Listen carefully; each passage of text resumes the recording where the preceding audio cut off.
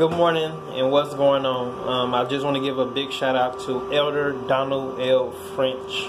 He's a good friend of mine on Facebook, and he wants me to talk to you guys about music. The reason why he chose me probably is because I have my own radio show where I play a lot of Christian hip hop, and I elevate and I uplift the name of Jesus.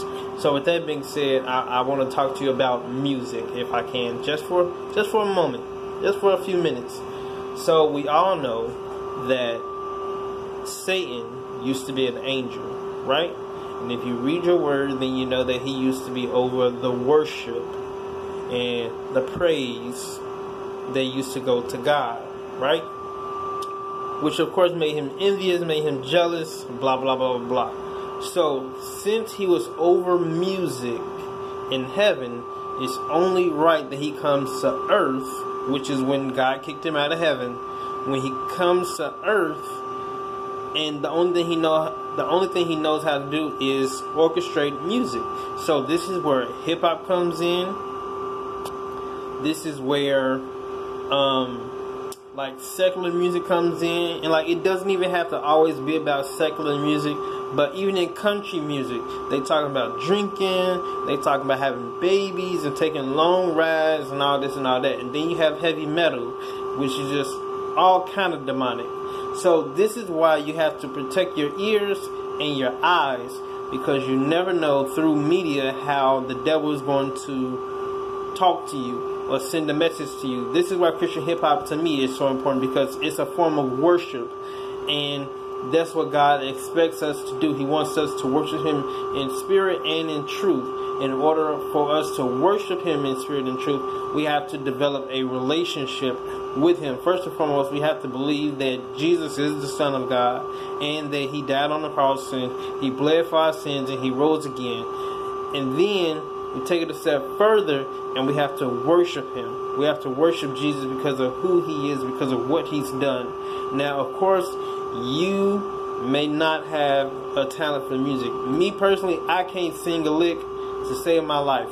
But what I do know is that rap is a form of worship. Music is a universal language, and without music, life is a mistake.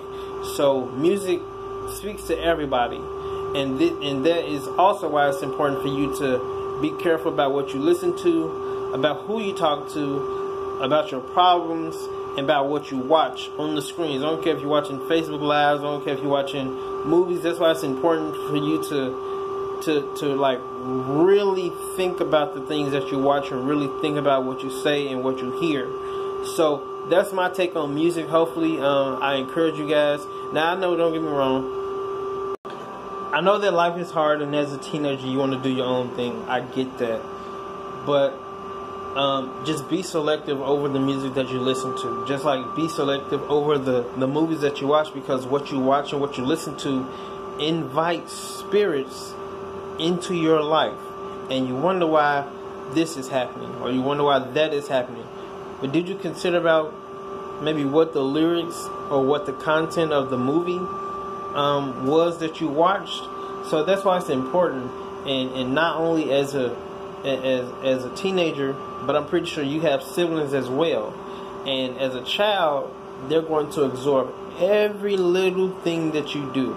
That's why me as a father, or a woman as a mother, we have to be careful about what we watch, about what we listen to, and even what we say around the younger people, even around our children, or your siblings, or whoever, because spirits travel, and we don't want to set the bad example.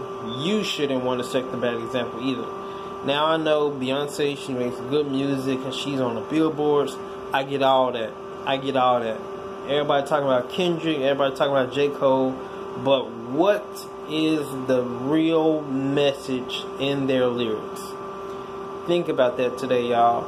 And don't be afraid to stand out in the crowd. Don't be afraid to stand out, because God called us to be set apart. God called us to stand out, not fit in, but to stand out. So just take into consideration about the music that you listen to, and about the movies that you watch, and just develop a relationship with Christ, so He can show you how to discern what He wants you to listen to, what He wants you to watch, and so forth. And like, don't get me wrong, I know as a human, I know that we're wrapped in flesh, and I know that God is Almighty. I know all that. But at some point in time, you have to find balance, because there's good and evil inside of all of us. And the Bible says that even when I want to do good, evil is always present. So evil could be in the music that you listen to, evil can be in the scary movies that you watch, or the horror films that you watch, or whatever. It could be even in the TV shows that you watch. So you gotta be careful about the music that you listen to, and about the movies and the sitcoms and the TV series that you allow your eyes to watch. So much love, peace, and God bless. And don't give no room to the devil, because if you give him an inch, he'll make it into something larger. And he just wants to come in and wreak havoc in your life, in your school, in your house, in everything that you do.